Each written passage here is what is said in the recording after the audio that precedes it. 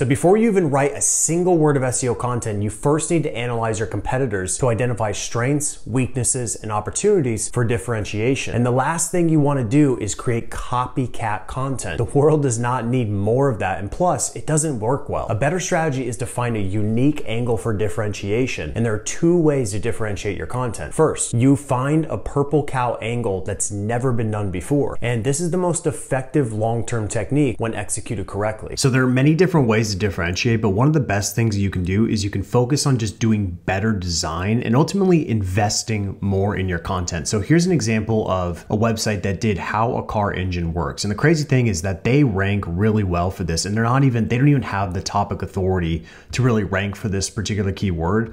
But because the content is so exceptional, they've acquired a lot of links, and this is a perfect example of, like, you can tell a lot of thought went into this, and you can do these kind of animated types of assets, and these can be really, really effective. So the thing that tends to perform the best when you're talking about differentiation is something that clearly required a lot of effort, a lot of time, and likely a lot of investment as well. Okay, so when you see this was a big project, and this is just one small example of someone thinking outside of the box to ultimately attack a specific keyword. There's an example here as well from my own website, and we came up with this angle just because we were looking at the top ranking results. So if we go to, best CMS for SEO, we saw this keyword, and you'll see we're here number 1. But when you look at this, like, before we were there, all it was a bunch of these kind of generic, CMS posts, and they're all from actual CMS based websites. So what we did is we're like, all right, well, let's actually see which of these actually are the best for SEO. So we actually went and we collected a bunch of data,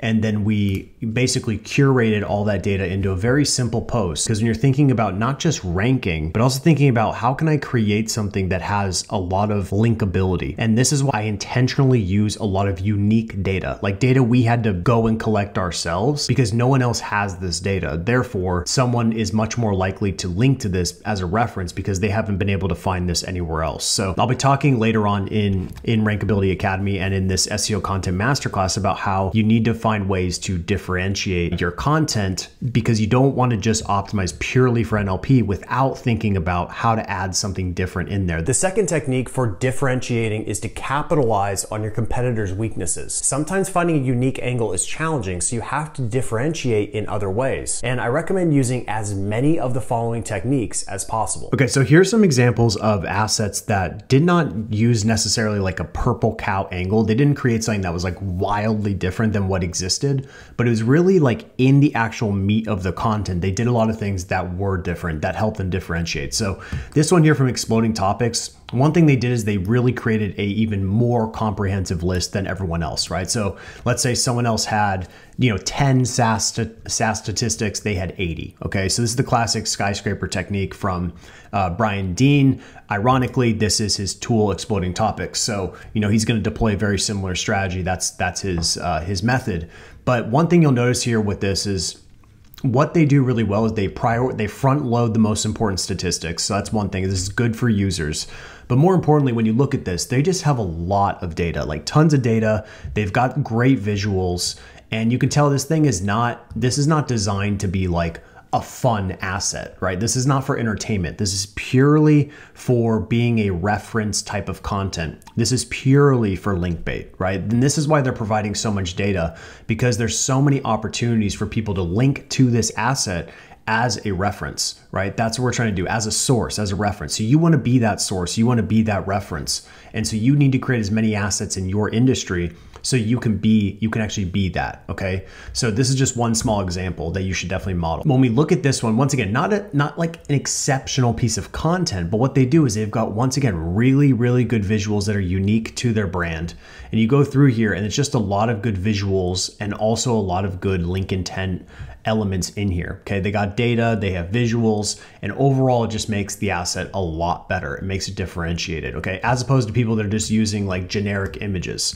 So investing a little bit of time in the content design makes a big difference. Here's another one where, once again, the content is okay, but what really makes this one stand out is they have a particular element in here for some sort of calculator. Okay, and adding this little asset into the content, and this is why they front loaded it, right? Because it really makes a huge difference. They front loaded this because this is going to help users engage on this page.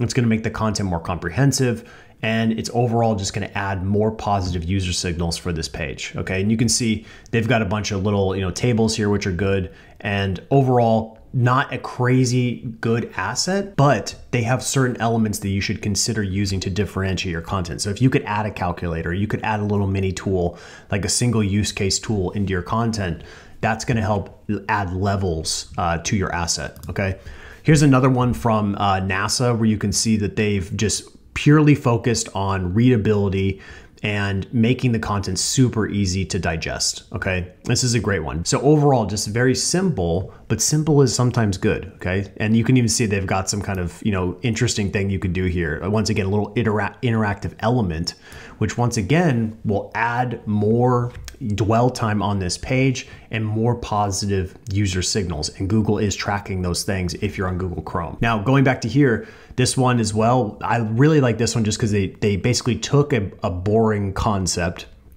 and they really redesigned it to make it more interesting. Okay, so instead of using the traditional kind of boring list view like this, they actually went and made it more of a grid view to make it more interesting. Okay, and I actually think this is a really good angle as well. All right, another one here, if you can add an infographic and it's really well designed, that can add more levels to your content as well. So you're starting to see a trend here. Like, the point is, we're trying to add little elements in our content that increase user engagement, make the content appear more high quality, right? Perception is everything, perception of quality, and just trying to make it better for the user, trying to make it more interesting, trying to make our content more linkable. That's really what we're trying to do. So because the better user experience you have on your page, the better your content is designed for backlink acquisition, the better it will perform in Google. And this is also another good one where they did a lot of unique visuals. Okay, so you can tell, like, unique visuals work really, really well. Okay, as you can tell. And then this one here at Healthline is one way to differentiate is just have better experts. Like, have experts write your content. That alone will actually help you differentiate. And even they've got some interactive visuals as well, which can certainly help increase the engagement on these page. Okay, and then finally, this one here is just be the most comprehensive. Okay, so Brian Dean, when he originally created this asset, looked at all of the posts that were talking about Google ranking factors. None of them went super deep and they were super confusing. So he simplified it and he turned it into this like insane list of 200 ranking factors, right? And of course, there's more than probably 200 ranking factors. But the point is, as far as his content angle, this was a very, very effective strategy. So always be thinking about what can we add to our content that's going to make it very, very unique. And of course, adding unique data, adding unique research, adding visual elements, improving the overall readability. You can tell Brian is a master of readability. This is very easy to digest, very easy to read. There's no fluff, okay? So that's another good thing, is like, the easier it is to read, the more people will consume it. And the more they consume it, the better you'll likely perform in organic search. So all of these techniques are applicable to informational and commercial keywords, but there are some nuances you'll need to consider for commercial keywords, like plumber in St. Louis. Someone who is searching for a plumber is already deep into the sales cycle, and your content should reflect that. And at this stage, the goal of your SEO driven page should be to turn that searcher into a lead. So every single block of content on your page should push that searcher closer to that goal. So here are some easy ways to make your local service page stand out from the competition. Okay, so although this website isn't exactly the best designed website, it is actually doing some things that I think are really effective for localized commercial content. Okay, so when we think about commercial content, we're really trying to push that user to become a lead. Okay, we're either become a lead or become a customer. That's what we're trying to do. So if that content does not align with that objective, then you shouldn't have it. Okay, so one thing I like that they did here is just kind of what I call turning the knife. Okay, I didn't invent this idea, but it's a concept in direct response where you want to turn the knife into the problems. You want to highlight the fears of the individual that is actually on this page. I would make this a lot more visual. Okay, so I think they've hit kind of on the good points, but I would do kind of like a left-right format. So it'd be like, here's the point, and then over here's like a visual example of that, because we're not just going to read, we're also going to visually see that that issue. You could even add video, right? You can add just other elements in this to make it even deeper and more and much better. And plus, you know, honestly, if this was my section here, I'd also add some data in here, like the frequency at which these things happen for homes in Chicago, and you have little data points in there. And that, you know, can help the potential customer, but also, once again, we're looking for opportunities to add little elements of linkability into that asset, okay? Here's another one that's specifically for a car accident lawyer. And you can see one thing I really like about this page is it's really well designed. It's broken up a lot, but I like that they've added, you know, like I said, lots of data. Okay, so some data in here. And this data is, you know, is it helpful for the person that's trying to find a car accident lawyer? Probably not, but it definitely is effective for linkability, okay, for sure. And you look at some of these things, this might be of interest for people, but really the reason for even building this is honestly just purely for SEO or link building purposes. Because at the end of the day, like, what someone who is trying to find a car accident lawyer, what they would really care about is how much money they're going to get. So I would, you know, if this was once again my page, I would reprioritize and kind of restructure this page so that we front load the stuff that the actual potential client really cares about, what they really want, which is like, what am I going to get out of this? Like, what's in it for me? And we focus on that. And then we slowly, as that page goes down, we can start to focus on some of the elements that are more for us, which is like, you know, building out, you know, creating these linkable elements that we know could potentially help us build the authority of this page. Okay.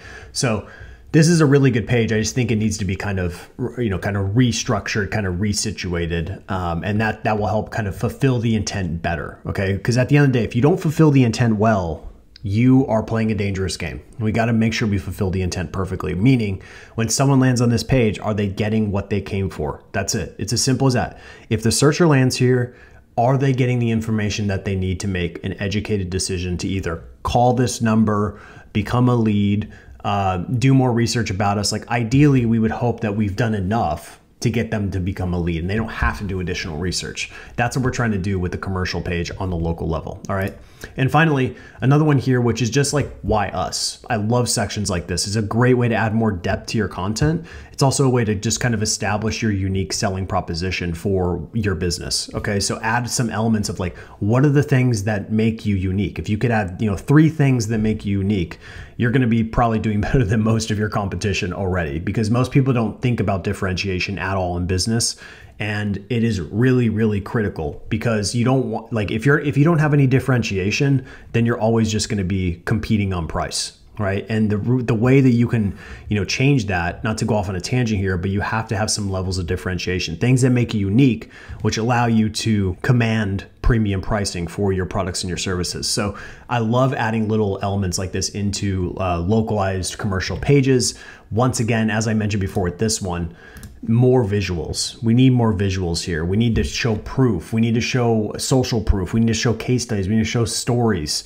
Like, if you had a review here about the one time that, you know, you guys really helped someone who had the burst pipe and you guys they showed up in a timely manner, you could have that little review here that basically confirms that you're timely and reliable service. Like, it's easy to say things, but if we have social proof that that one particular thing is true, that increases the validity of that claim. Okay, so these are things you should be thinking about when it comes to commercial content. Like, lots of claims here, but not a lot of proof. So add more proof and make it very specific to that one point that you're making. So once you figured out how to create something different and better than your competitors, it's time to create your SEO content brief. And I'll show you how in the next lesson.